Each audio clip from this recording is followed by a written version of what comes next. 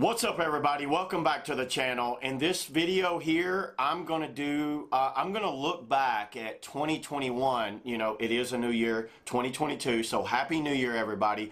I'm gonna do a year in review of my top 10 list of Whitewater products that I reviewed. So this is my top 10 list of Whitewater products that I review. So you guys stick around. I tell you what, pause the video now, leave a comment below what you think number one is.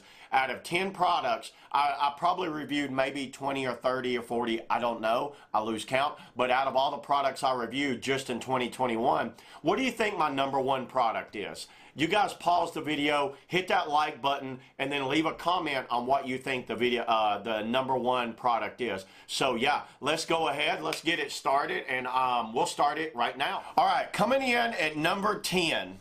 The number 10, my favorite product at number 10, I did make a list here for you just so I don't lose count. So, because my brain will start going in different directions. So yeah, the number 10 reviewed product for me, it is the Waka, bro. I get it. I know. The Waka Goat, what an interesting boat. That boat, that kayak hit late, early in the spring, so it took me a little bit to get one of the first reviews. Big shout out to the guys at Kaleva. They got me a demo down, and I got to demo the Waka Goat. What an interesting boat. It is, I am a little on the heavy side for it, but they rate it from like 110 to maybe 200, and I usually come in around about 175, 180, so I'm on the upper side. So technically it should be a little playful. But wow, that boat, it lacks in the stern squirts, like squirtability and splats, but you can do it. I was able to do it. I know a lot of people were messaging me, I need to just learn how to do a better stern squirt. Well, you know what? I can do one. This boat is wide behind the hips, behind the cockpit, so it has a wide area back there for stern squirting. But wow, what a great river runner. This boat, for anybody looking for a really good downriver half slice, this is the boat. It spins, it surfs like a dream, it's got nice bow rocker for getting up and over drops, for coming off of things. I really like the Waka Goat.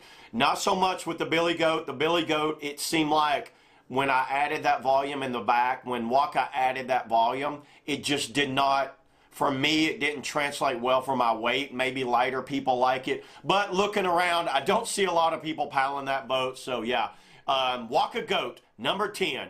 All right, number 10's out of the way. I didn't know if you guys would expect that one. Number 9. Number 9 is something that was very interesting to me. I had seen these products come along. Guess what it is? It's the Piranha hookers, the thigh hookers and the Jackson Bee's knees. I really like seeing when manufacturers go this route of adding a upgrade and performance upgrade to current models, and where you can buy like something, whether I just think it's cool. I just think it's cool. I think it was really interesting that Piranha has not a very aggressive thigh hook already. Not a big fan of their thigh hooks by themselves, but when you they do work. Don't get me wrong, it works. Just like Jackson works, but being able to add a little accessory like the bee's knees or the thigh hookers and just get a little more grab on that thigh hook for twisting and turning and not coming out of the thigh hooks.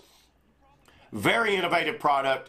I liked it. It worked well. Both of them worked extremely well. Totally different concepts. You guys check out my videos of the bee's knees and the Piranha thigh hookers. You know, funny name, hookers. You know, I got me a set of hookers. I get it. I really like the product. I did a review on these early in the year. I did a review on the bee's knees, maybe around golly season, somewhere around there. So yeah, go over and check those videos out because I think you'll really like these products as an upgrade to your existing kayak. Let's move on to, what are we at? We're at number 8. Number 8, I hooked up with the guys from Zet.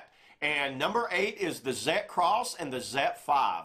Both of them are they complement each other very well.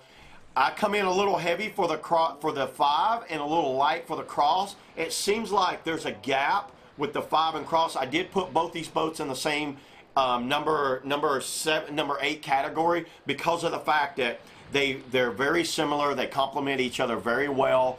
Very well made, some of the best outfitting I've ever seen, some of the best plastic I've ever seen, very good customer service, really cool looking designs. They did everything extremely well. Zet 5, Zet Cross. I did walkthroughs and on-water reviews of these boats. If you guys want, go check those videos out. That's my number 8. Number 7. All right, number 7. Yeah, this one might shock a lot of you guys because not technically a whitewater boat, but it's the Crescent CK1, Crescent CK1 Venture. This boat is a sit-on-top wreck meets fishing meets river type boat. It is capable up to class 2-3 whitewater. I would take this thing down I would take it down the Ocoee and be fine in it. I really enjoyed this platform. Crescent nailed it. They made a really good platform for all around fishing, wreck, camping, you name it. I really enjoyed paddling this boat. I currently own one. I use it more times than you probably see on videos. I love getting out for a day of fishing, for just a day of kicking around a lake or going down a easy moving river. Highly recommend the Crescent CK1. I will put up the video. In the video, you can see how well it kind of zips around the river. I'm on a class 1-2 river, and it just handles it with ease. Super stable, very easy to paddle, very well made, made in the USA. Highly recommend the Crescent CK1 Venture. So yeah, all right, we're almost halfway. Number 6. Number 6 was another interesting boat. It came out of the good old country of the UK. It is the Wavesport Phoenix. The Phoenix, oh boy, the Wavesport Phoenix. The Phoenix has been around for a while. I have a backstory with Wavesport I won't get into on this video, but I always liked the Wavesport brand. This was a very good outfitted boat. The outfitting was extremely durable and very well made. It was very similar to the Contour Ergo outfitting. The boat paddled like nothing I had paddled yet. It had edges. It had a very short tail. It had a long bow. It came out of drops fast. Got a little chaotic at times. Very flat hull. Kind of a hard edge. It was very flat planing with like kind of a boxy more edge, but it was very well refined, super fast, really good downriver. I would creek in this boat. It was a 9-foot kind of race boat, do-all type boat. Highly recommend the Wavesport Phoenix. Hopefully we'll start seeing more of these boats come in the U.S. because I was very impressed with the Wavesport Phoenix. Check out that video. I leave links down. You guys can check out the video of the Wavesport Phoenix. I did a walkthrough. I did some on-water review. Then I just did some general paddling. Wavesport Phoenix, yeah. What a great one. And it came in pink. It came in hot pink. Who doesn't love a pink kayak? And they're all solid. They have some of the best colors I have ever seen with that cherry bomb, the lime. They just have a really good lineup. Go check those guys out now. Let's see, moving on. Moving on, number 5. Number 5, we're halfway there. I get it. Well, I'm trying to keep these moving. Number 5 was a kayak paddle, the Letman LCS Extreme 70. Oh, wow. It has a forward crank design to it. I got my hands on one of these paddles. One of the best kayak paddles I have ever used. I'm still hanging on to that. I know they're a little pricey. It goes into design. They're carbon Kevlar layup. It's a carbon Kevlar fiberglass mix with a take-apart design. Really love this paddle for big water. You get this thing on big water. The purchase power that you get from that blade is amazing. Where it falls short a little bit is on the back face. The back face is a little rounded off. It has a rounded off peak to it, so it doesn't want to load on that back face for like free wheels or splats or cartwheels or things like that. That's why you'll still see me using my older AT or a Warner paddle when I'm doing more kind of downriver type stuff. And also, I don't like using it on manky creeks. Oh, it's painful. It hurts so bad when you jam that thing down into rocks. Yeah, so the Letman LCS Extreme 70. Go over, give that video a look, and see what you think of that paddle, because it's interesting. There's a guy importing them into the U.S. You guys can hit me up, and I can put you in touch with that. All right, where are we at? Number 5. All right, now we're down into the top four. My top 4 kayak. It's a kayak. Just spoiler alert. Number 4 was a boat that I kind of helped prototype a little bit. It's the Dagger Code series that comes in a small, medium, large. I got a chance to paddle all 3. Oh, wow, is this Code such a great boat. It is so good. I really like paddling the Code. It is the perfect southeast style. The way that boat comes off of drops, the way you can transition off of things, land, the stability, the edge control, amazing. Bow rocker to stern rocker was nailed it. Dagger nailed it with this boat. It was so fun to paddle. I love this boat. I love paddling it. If you guys haven't had a chance to jump in a Code, it is size perfect. The small feels like a small, the medium feels like a medium, and the large feels like a large. The large doesn't paddle huge, but it is a bigger boat, and I really like paddling the Code. I think it's going to be a winner. I think it's going to be around for a while. This has some staying power. It's got some longevity. This is a boat you can buy and be happy from beginner to expert. I feel like I could paddle this. I could give this to someone just learning how to paddle, or I could take it down anything. Where it falls short a little bit is on big water. Some might disagree with me. Some of the team guys might disagree with me. What happened is Dagger lifted those edges high on the rails, so it gets a little chaotic at times in big water. You'll come down out of drops and it still wants to kind of like go like that and get out of control. A little hard to control in big volume, but wow, I could paddle this thing down anything and be happy. Very good kayak, don't get me wrong. It's one of the best kayaks I've ever paddled, the Dagger Code. So yeah, that's my number 4. So my number 4, Dagger Code. Good job, Dagger. They nailed it once again. Yeah, so go check that video out now. I'll leave a link in the description where you could go check out my Code on water and my walkthrough of the Dagger Code. Number 3 product, whitewater product out there that I've tried out. This was a really good project. It is the Piranha Scorch. Oh, the Scorch. The medium Scorch, large Scorch. I did have a chance to get in the small, medium, and large of the Scorch. What a great, great boat. I love it. The Scorch has been one of the best designed kayaks. It was like Piranha. I called it spaghetti on the wall. They just threw everything they had at the wall, and whatever stuck, they stayed with it. They nailed it. Piranha nailed it. Those edges are like Ripper style edges. The bow has like a 9R style bow. It's not as long as a 9R. I think it's around about 8'8". It's got some rails on it. That thing is beautiful for going into holes, flowing downriver. One of the most best downriver flowy boats I've ever paddled. Where the Scorch falls short is where the Code excels. That's what's so funny about this. The Scorch falls short of transitioning off of these southeast style booths because of the hard rails. It doesn't want to come off smooth off of things. It can do it just like the Code. It can go back and forth because they're so close. I would almost tie these for a third place, the Code and Scorch. You get some big water, get some volume around this boat. Oh wow, it's so good. Even on runs like the Akoi where it's water, the Upper Yacht water, the Golly where you can do these flowy top stuff. The Scorch is amazing for that, and they've widened and flattened. Unlike the Code comes in and has a kind of a pointy, kind of like rounded off bow. The Scorch comes out and it's flat and wide, so it hits drops. I did do a comparison of Code versus Scorch where you guys can go that. I paddle them back to back, side by side, and let you really decide on how those things come out of a hole. But yeah, what a great design. Good job, Piranha. They hit a home run, knocked it out of the park with this boat. The thing with boats like this is, what are their staying power? Unlike the Code, I could see the Code being beginner to expert. I could see a beginner paddling it. The Scorch is not a beginner boat. I see it as a kind of advanced to intermediate style boat.